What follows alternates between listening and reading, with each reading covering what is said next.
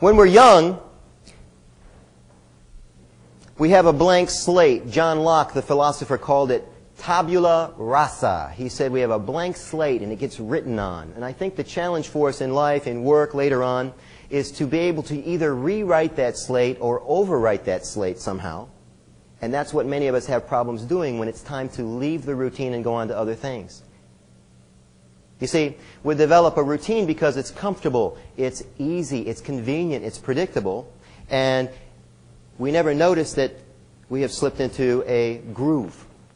Now, I used to be in the music business, and we always said a groove was a good thing. But, you know, even if you do a groove without variation, if you do it long enough, you will slip into a rut. Now, that's a nasty word. You can't even say that word normal. Say it with me. Rut. Rut. That's nasty.